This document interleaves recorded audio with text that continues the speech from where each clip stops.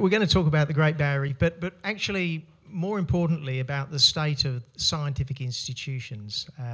We had a talk by Stephen the other day about trust in science and the Enlightenment and that type of stuff. And whereas I would say you should totally trust science if you know that it's science, you can't necessarily trust the institutions. The institutions of science are very different from science itself. So we're going to talk about the Great Barrier Reef, and I'm actually going to do, I'd like to get a little bit of feedback from you if I can, and partly because I want to know what you guys think. You're not necessarily a representative sample of the youth of today, but so I've got a picture on the wall there, a pretty manky picture of Australia, I'm afraid, and A, B, C, D. Whereabouts is the Great Barrier Reef? Who says it's A? Who says it's B? Who says it's C? Who says it's D? Who says it's all of the above? Yeah, it's probably more like A, B, C, and halfway down to D, all right? But some of that. Well, so actually most people have no idea where the reef is. If you haven't been up there and you haven't really looked on the map, you don't have any idea. So it's huge. It's about 2,000 kilometres long. In fact, just a few moments ago, they released the report. The government has released the report to UNESCO about whether the reef should be listed as endangered. Okay, and one of the things they've said is that Australia has saved 140,000 tonnes of mud has been saved from going out onto the reef by all the actions that government has saved. That's equivalent to, I think they said, I don't know, 100 Olympic-sized swimming pools of mud are now not going out onto the Great Barrier Reef, right? That sounds like a lot of mud, 140,000 tonnes, but when you spread it on a thing that big, when you do the calculation, it means in that 10 years you've saved half a micron of mud has spread out over the whole thing. Half a micron is 1,000th of a millimetre, right? You have now saved. So basically you've done nothing. This thing is so big that those Olympic-sized swimming pools are just completely irrelevant. And that's part of the problem that we've got. We've got this general ignorance about the reef. All right, so the next thing I want to talk about is what are the threats to the reef? We've got medical drugs, so drugs that, when you have a headache tablet, passes through your body, goes out to the sewage treatment plant, then out to the Great Barrier Reef is a problem apparently. Sunscreens when you're swimming, antifoulant paints on the bottom, coal dust of all things, and even land-derived everything actually is damaging the Great Barrier Reef. Right, so this is a picture of the Great Barrier Reef from, Torres Strait down to about Gladstone down here. The most important thing about the reef is that it's a long way from the coast. Who's been to the reef? How long did it take to get there? Where did you go from? Cairns? No, we were at Lady Island. Okay, so even longer. Probably took you 2 or 3 hours to get out there? Yeah, all right. So it's up here you might be 20 k's offshore to the nearest reef. Here it might be 100 to even 150 kilometres off. It's a long way from the coast. And that tells you something immediately about the impact of what pollution is going to be. All right, and then there's 3,000 of these individual reefs. So these are each individual reefs of the Great Barrier Reef. Now let me ask you a question. We've all heard, and you should know the answer to this question. The reef is in diabolical shape. We've lost half our coral we've lost half our coral about 4 times in the last 20 years. Of those 3,000 reefs, how many that were around, maybe 100 years ago, how many of those 3,000 reefs have still got coral on them? 3,000? Yeah, it's 3,000. Every single one. We haven't actually lost a single reef at all. Not one. Now you might say, well, how do you know that we haven't lost one of the reefs? Maybe we lost a reef in 1920 when there was no science going on. And that's a very good question. Well, the answer is that, these are the reefs here. So this is a picture, there's Cairns, and this is sort of the deep water, 60 kilometres from Cairns to what we call the shelf break. And these are all the reefs. And if you do a sort of a 3D diagram of these things, you can see each of these reefs, 3,000, is a platform that comes off the bottom of the ocean, maybe 50 to 100 metres deep, and it comes more or less to the surface of these flat-topped hills, all right? So we know where all the 3,000 reefs are. They've grown up over about 1 million years. About 20% of the time the sea level is high and the coral reefs grow. When the sea level, 18,000 years ago, the sea level was down here. These were flat-topped hills. So Cairns was a long way from the coast, and there are all these flat-topped hills which are now coral reefs, and then they get covered and they grow. So we know where all the 3,000 reefs are because, there's this great big calcium carbonate blob. The reefs build themselves up. When the coral dies, it actually builds itself up because coral is like concrete when it dies and it doesn't rot. So we know all the 3,000 reefs, and every single one has still got great coral on it. Now, we're going to show in a minute that sometimes the coral on some of those is not all that good, right? There's not a whole lot of coral, but there is coral on all of them, and we're going to show that it's highly variable. Right, so there's a picture of a reef, Lodestone Reef, just off Townsville, actually. You get this beautiful water, and you get most of the coral on the outside of the reef, and a whole lot of coral inside. And that white sand, we've got a whole bunch of white sand there. What's the white sand? It's actually smashed coral, right? It's very good, right? So you often have quite delicate coral, and when a storm goes through, it just gets completely trashed. But actually, that's not what causes most, probably, though they've never really done measurements on this. Probably what causes most of the sand is that fish, the parrotfish and other types of fish, chewing away at the coral, and the coral passes through them and they basically excrete sand. So they've estimated that the island of the Maldives, the Maldives in the Indian Ocean, is about 85% come out the backside of a parrotfish, right? And that's what these things are, right? And now some of that sand gets washed off the back, but most of it stays on the top of the reef. Right, so I'll just talk a little bit about this. You see this dead coral on the top? There's no coral there, and that's because at low tide, the sea level obviously goes down, and that area is exposed to air, and coral can come out of the air into the air for a short period of time, but not for too long, and this has all been killed. Any ideas why that's been killed? Why there's all this dead coral on the top of the reef? It's to do with sea level rise. Actually, the opposite of sea level rise. What's the opposite of sea level rise? That's a hard question. The sea level has fallen by about 1 metre in the last 5,000 years. Right? And therefore, these corals that grew up to that level have actually been killed when the sea level fell. It took a long time, but there's all this dead coral. And actually a lot of, I must say, mostly marine biologists often think that dead coral has been killed recently when it's actually been killed a long time ago. If we look at, this is the coral cover. So if on a reef, you sort of look to that reef, not all of it is coral. There's sand, there's stuff that's, living stuff like crustose coralline algae and various other stuff that's not coral. So if you look down on the ground, well, on the sea floor, there'll be some coral and there'll be some other organism. And this is the normalised coral cover for the whole Great Barrier Reef, surveyed by the Australian Institute of Marine Science, 100 reefs every year since 1985. I was at Ames when they started this, I remember it. So 0.3 means that 30% of the seabed is covered with coral, okay? And you can see, well,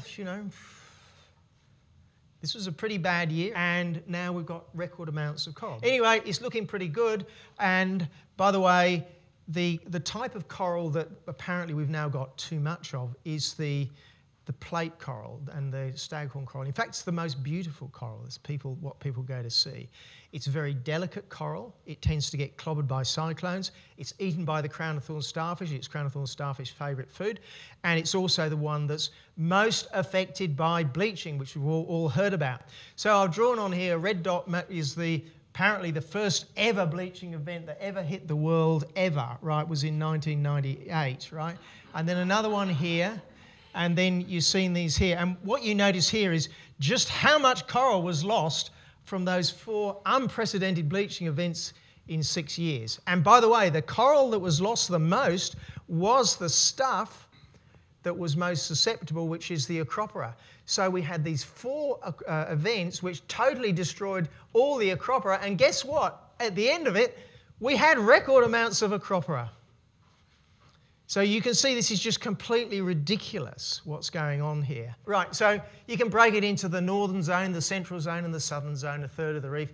What do you get out of that? Well, I'll come So let's go smaller. This is the Capricorn Bunkers, 1/10 of the reef, basically the southernmost bit of the reef.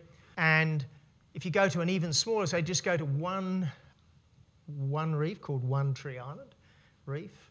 Look at that, 0.1 to 0.8. So at the reef level, you have just huge changes in the amount of coral.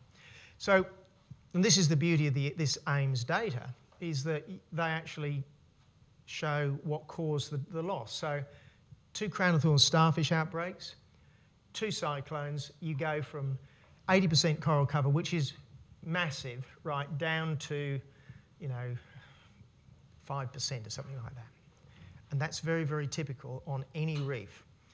So when that cyclone went through Townsville last week, fortunately it was only a Category 1, really, maybe a Category 2. But if it had been a Category 4, the reefs that we've been working on out there would have gone from spectacular to be complete wipeout, and the tourist operators operating there would be in real trouble. It would be like being, a forest operator and there's been a huge bushfire going through. It's that damaging.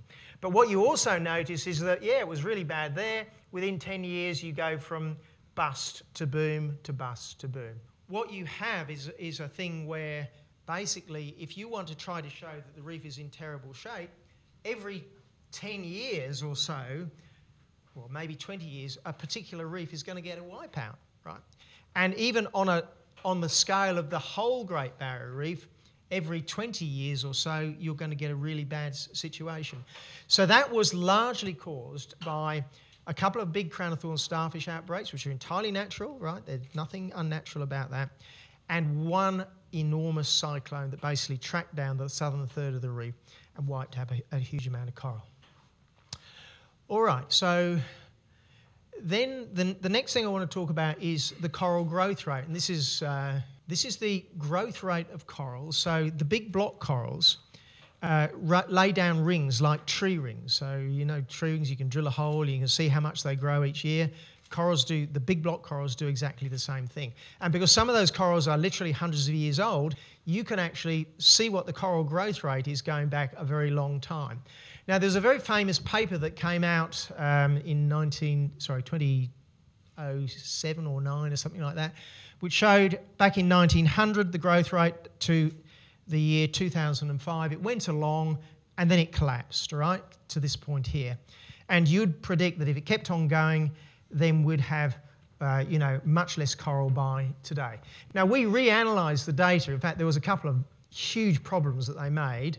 The biggest one being that they actually changed the sampling method at exactly that point. And they went from monitoring great big corals to monitoring little baby type corals.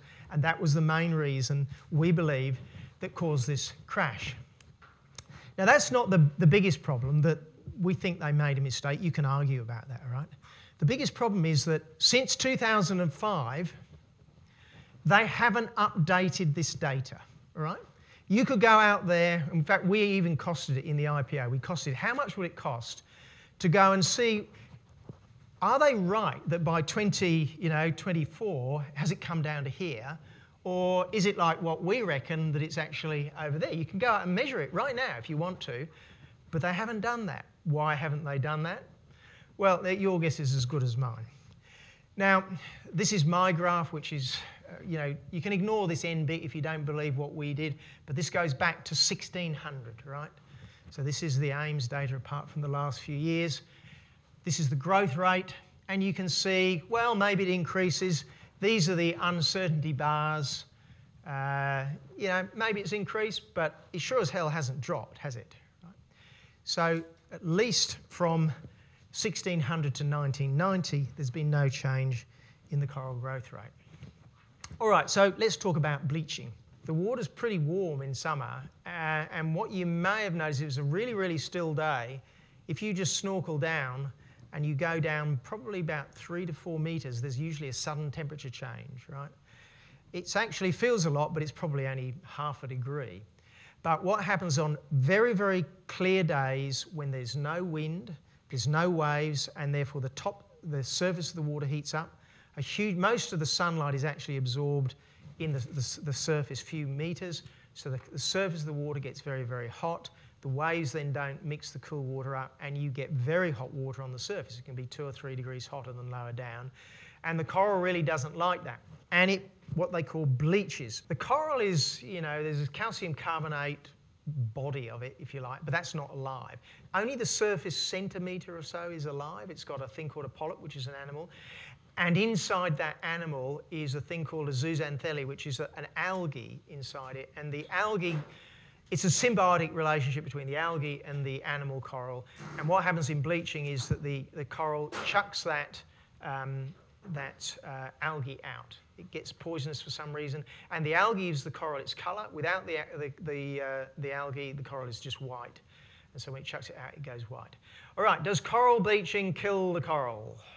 It mostly doesn't kill the coral. So although a lot of coral might bleach, most of the bleached coral doesn't actually die.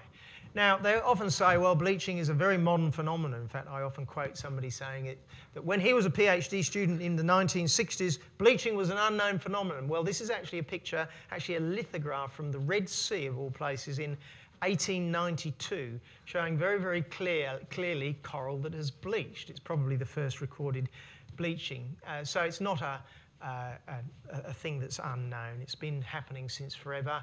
It's just a very good evolutionary adaptation. In fact, this is never said. You'll never read this almost. The reason one thing that the corals can do is when they chuck out that zooxanthellae, they don't usually die. They actually bring back the zooxanthellae, and they'll often bring back a different species of zooxanthellae, which actually is more advantageous in hotter water. So the bleaching, in many regards, is a mechanism by which you can deal with hotter or colder water. All you do is you chuck that zooxanthellae out and you bring in another type, and you're good to go for another 1 or 2 degrees hotter or 1 or 2 degrees colder. It can work both ways. So coral bleaching isn't necessarily a disaster. It's often just an adaptation to deal with things. Aha, here it is. I did have this picture. So this is One Tree Island. This is the amount of coral, and the blue bit is the acropora. So this is this type of pretty coral, all right? This one's bleached, but you know what I mean. And you can see that as you go from the bust to the boom, the acropora booms, and then it goes, and then it comes, and then it goes. So of course we've got a different species diversity now than we had 10 years ago, because the acropora grows. This is what always happens. So the excuse they're using for the record amounts of coral is that, oh, well, it's all acropora. Well, of course it's all acropora. And by the way, that's the stuff that is most susceptible to bleaching. All right, here's another picture. This is a one which plots coral growth rates versus average water temperature. So you see for the southern Great Barrier Reef, it's pretty slow. The northern Great Barrier Reef, Torres Straits. Then you go into what we call the Indo-Pacific warm pool, where it's a degree or two hotter, much faster. So, you know, the difference between the southern Great Barrier Reef and the Torres Strait is not quite a factor of 2 in growth rate difference, but it's pretty close to it. Now, this is the same species, right? So if we get 1 or 2 degrees rise in temperature, the southern Great Barrier Reef will now be up here and be growing 20, 30, 40% faster, something like that. It's obvious. I mean, there are corals literally living on the coast in Victoria, right? You can find corals on the coast, but they grow so slowly because it's so cold that you can't form a reef. You obviously go to warmer water if you want to see nice corals. And the further north you go, the more diverse and fastest growing they are. So climate change, you'd have to say, is going to be good for the Great Barrier Reef. That's the only conclusion you can draw. All right, so I'm going to talk just a little bit about agriculture. Right, so we mentioned the sorts of things that were happening, that all this pollution is going out there, killing the reef. So I'm plotting the coral growth rate. We saw this before, versus time since 1600.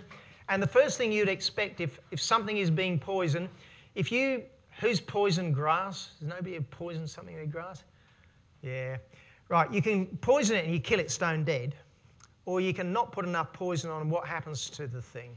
It looks a bit sad, it grows pretty slowly, and you know, that's it. Right, so if we've got if we're killing stuff, which we haven't because we've got good coral everywhere, we're not seeing that. But maybe there's a chronic, slow poisoning of these things. Well, European settlement started here. pesticide use is started here. Are you seeing an overall reduction in growth rate? No. So we're not seeing it in that. All right, one of the reasons we're not seeing it is that here's a picture of the Great Barrier Reef, and they say all this stuff comes down the rivers and it pollutes the Great Barrier Reef. Isn't that terrible? And they only worry about these rivers coming in from the land, obviously, but look at these enormous ocean currents. The water that comes in from the ocean currents in just 8 hours is more than all the water that comes down all the rivers on the Queensland coast in a whole year, right? So the rivers that affect the Great Barrier Reef are not the Big Burdekin River or all these other things. They're these ocean currents, and that's why there's almost no pollution. This is a cross-section from the coast out into the deep ocean. There's a reef, and there's the continental shelf and the seabed coming up. And this is the amount of nitrogen that comes in from farms and rivers and all the extras, right? So nitrogen is a fertiliser. It's one of the most important building blocks of life. And we're normalising everything to the amount of nitrogen that comes in from rain. Did you know that nitrogen the rain has a lot of nitrogen in it? Huge amounts of nitrogen, especially when there's thunderstorms, right? Right, so that's what comes in from rain, 1 unit. Coming down all the rivers from all these terribly polluting farms is 2 units. So you can see, well, actually that's quite interesting. And it's not like all the stuff that's coming down the rivers is from farms. Only, maybe half of it is, you can say. But look at these numbers here. The amount of nitrogen that's cycling across the seabed is 200 units. Okay, it's way bigger than anything's coming in through here. Now, if this was a totally closed system and you kept on pumping this muck in, well, it's going to build up, isn't it? So that would be a problem. But it's not a closed system. It's a massively flush system. So all this water comes in and out, flushing this stuff out. There's about 200 units are coming in and out from the big ocean currents. And then these 2 pathetic little units, and not all of that has come from the farms. So we're again seeing that, yeah, all right, there's a little bit of an effect there, but it's a very, very minor effect on the nutrients here. All right, and this is what the Great Barrier Reef looks like. The point about this is we're going to talk about mud. So mud is supposedly killing the Great Barrier Reef. Well, where's the mud? If you go out onto the reef, this is what all of the reefs look like. They always look like. Well, not quite. I'm going to show you maybe a picture where sometimes they don't, but that's what they look like. And if you go and you pick up that calcium carbonate sand, this is what my mates, the geologists, used to do, they'll say, you just don't find any mud on the Great Barrier Reef, except in really, really minute quantities, just insignificant quantities. That's what they look like. But if you go to the coastline, you see this, right? So this is Townsville. This is Magnetic Island, and there's some fringing reefs along the side, and this is one of the tricks that they will be using, right? The Great Barrier Reef is a long way offshore. But there are fringing reefs on these little islands. They're tiny, tiny. They're about as big as a few tennis courts in size. And they're now defining these as part of the Great Barrier Reef. And they are in the Great Barrier Reef Marine Park, but they're not the Great Barrier Reef. And you can see that these ones are affected by sediment. Now, we did a whole lot of measurements on these. We invented the instrumentation for measuring this, in fact. And it turns out that even these ones here are seeing no more sediment today than they would have done 200 years ago, because that dirty water is not due to a river plume or anything like that. That's due to the waves stirring up the seabed, right? The seabed is muddy, but the seabed has always been muddy. There's 10 metres of mud that's been laid down there over the last 3,000 years. And so even when Captain Cook was sailing up past Magnetic Island, which he named, if it was rough, he would have seen Cleveland Bay as being muddy, because if it was lots of waves, it would resuspend the mud. The extra that you see from the rivers is negligible. Now, when you look at, I'm going to skip that one, that's too much. I'm going to skip one, that's too much. Right, so here's a picture. This is a very famous picture, 2019. Townsville gets wiped out by a flood. The Burdekin River floods as well. And these pictures went out showing, oh, look at this terrible mud going out. And it's actually got out to the reef. In fact, this is a picture of that river plume on the reef. In fact, Samuel and we went out to this reef, right? Just after this flood, actually. 2 years, I guess, after that flood. And There's no doubt there is infinitesimal amounts of mud in that. Now, that looks like really, really dirty water, and this is another trick they use. Do you agree that looks like dirty water? Right. It does look like dirty water, but it's not sediment. It's like tea. If you go and dip your tea bag in the tea, the water discolours due to the tannins, the large organic molecules in it, and it looks like, it looks like sediment, right? That's all that is. The guys did some measurements out there. It was 2 milligrams per litre, which basically is bugger all sediment was in that. And when you go out there, you see no sediment. Now, the thing is that, all right, well, it got out to this reef. There's no doubt. The biggest river on the Queensland coast, it got there for probably 2 or 3 days. That probably won't happen again for 10 years. So for the next 3,560 days, nothing. For 3 days, you see very little sediment, insignificant amount of sediment, on only 3 of the 3,000 reefs. So that is the sum total of the insignificance that we have here in terms of the effect of sediment on the actual reef. It just doesn't add up to a hill of beans. All right, there's a whole lot of figures here. Maybe the people down the back, if you've got really good eyesight, you can see that. It doesn't matter. This is pesticides, okay? And this is a whole lot of sites where they measured pesticides, and this is a whole lot of different pesticides which they measured. And all I want you to do is look at, if you can see red or ND, what that means is not detected, right? So mostly they couldn't detect. Now all the other numbers are basically really, really, really small numbers, right? So mostly you cannot detect them. And this isn't on the Great Barrier Reef. This is just offshore from one of the rivers. This is 40 kilometres from the Great Barrier Reef, and almost everything is already either undetectable, even with the most sensitive scientific equipment, or it's in tiny quantities. So what you're seeing here is that, no, pesticides just aren't a problem at all. Now, I mentioned that they stretch the Great Barrier Reef to the shore. So some of these inshore reefs, they look terrible. This is the Paluma Shoals just north of Townsville. You wouldn't take a tourist to see that. Look at it. But it's a very, very healthy reef. It's just not one that you take to tourists. Now, the biologists will often say, oh dear, that looks terrible, doesn't it? It's, there's no species diversity there. And there's no colour there, and there's all this mud here. That must be due to the farmers. But it's not. These have always been like that. The geologists can drill down, and because these reefs, they build up, you know, with time, they can drill down and look down what the reef was like 1,000 years ago, and guess what? It was muddy. That's what it was like 1,000 years ago, and it's the same as it is now. But it's very, very clever to imply that this is somehow a degraded reef when it's just an inshore reef. All right, we've done that one before, so we'll go on. Right now, the last thing I want to do is the summary. So which I'll put the summary at the beginning, which wasn't very clever. So the summary is that of all the 3,000 reefs that we've got, essentially we haven't lost a single one. The amount of the coral on the reef is at record high amounts. The coral growth rates haven't changed for centuries. They might have even got faster. They should be faster, but you know, maybe we can't measure the amount because of the uncertainty in the measurements. They should grow faster because corals always grow faster, well, pretty much always grow faster in warmer water.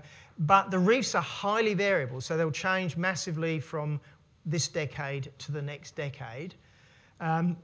Most coral death is actually caused by starfish and cyclones, and a tiny little bit is caused by bleaching, right? That's what does it. So what you've got is a situation where sometimes the reef looks pretty terrible. Individual reefs really can look terrible, and that is a godsend if you're in the business of trying to, you know, catastrophize and scare the children. So coral, but the good thing is that coral loss is always followed by recovery, right? If your grass dies because it's, you know, too dry and it doesn't come back, well, there's some problem there actually, right? But if when it rains it comes back, well, there's no problem. It was just a dry year, right? You can tell whether something is you know, resilient. Pollution impacts are negligible. The Great Barrier Reef is massively flushed with the Pacific Ocean, you know, just monumentally. I mean, the corals, frankly, they don't know about Australia. They know about the Coral Sea and they know about the Pacific Ocean, but they may have heard a few stories about this land somewhere in the west. They can't smell it in the water except for the odd flood that comes in. It's just irrelevant. We've got pesticides not present, farm sediments not present, and farm nutrients and fertilisers are in trivial concentration. I want to just finish on this latest UNESCO report.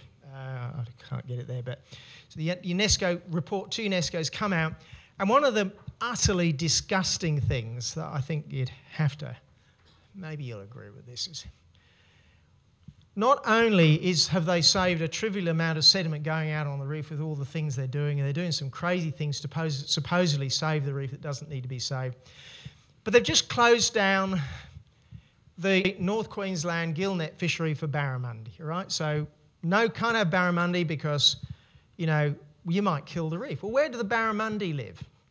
They live on the coast, they live in the rivers, all right? And they don't swim out to the reef. And there's no, yeah, all right, there might be some very trivial link between the mangrove swamp and the reef that's long, but you're drawing a very, very long bow. They then talk about how they need to save all the wetlands along the coast. Now, I'm with them. You should save the wetlands, and there's been some massive degradation in the wetlands, but do you really think that saving some terrestrial swamp south of Townsville is going to save the Great Barrier Reef, which is 60 to 100 kilometres off the coast? You know, this is not going to happen. But that's nothing. If you think that is crazy, it's not even on the map here. They're going to stop gillnets of certain species over here on the Mornington, I've forgotten the name of the island, the islands that are just here in the southern Gulf of Carpentaria, because somehow this is going to protect the Great Barrier Reef. It's 700 kilometres from where they're going to stop the gill netting to the Torres Strait, let alone to the reef itself. And they show no linkage here. So what they're using is the Great Barrier Reef is just being used as a tool to do a whole lot of things. Control the farmers, stop the fishing, and using it as an excuse for the whole net zero thing. It's just an excuse. It's based on appalling science. It's not science at all. And of course, it's impossible to get any debate on this. But with the Great Barrier Reef, there is no case to answer. We've got record amounts of coral. The coral growth rate hasn't slowed down. There is no pollution. We have corals on every single... There is no case to answer. So then the question is, well, how on earth did we get to a position where our institutions have literally scared the whole world? And believe me, it's the whole world. I mean, I've got relatives back in England and they'll explain to me, because they have no idea what I do for a living, they'll explain to me how the Great Barrier Reef is buggered and that we should all be ashamed of ourselves in Australia. I say, yeah, okay. So this is the problem which we've got. We think we've got a magnificent story to sell in terms of demonstrating problems with the institutions, but it's very impossible to get that out there. For example, the ABC, I've been told by the ABC that they will not run any of my views on the reef. They've actually were quite good with us on the academic freedom problem, the freedom of speech. I can't actually knock them on that. But I know that I'm blacklisted because I was told by an ABC journalist that, I'm sorry, we can't do you because we've been told from the editorial level that you're on, you know, you're like a vaccine denier type ban. That was before COVID, right? So this is the problem that we've got. We've got a really, really good story, but we've got to somehow get it out there, and hopefully we'll do that. That's what we're trying to do in the Reef Rebels programs, but we're trying to get across this problem that we've got right across science. It's not in all science, obviously, and most science is rock solid. The most science that we use is rock solid, but a lot of the recent stuff isn't so good. Thanks very much.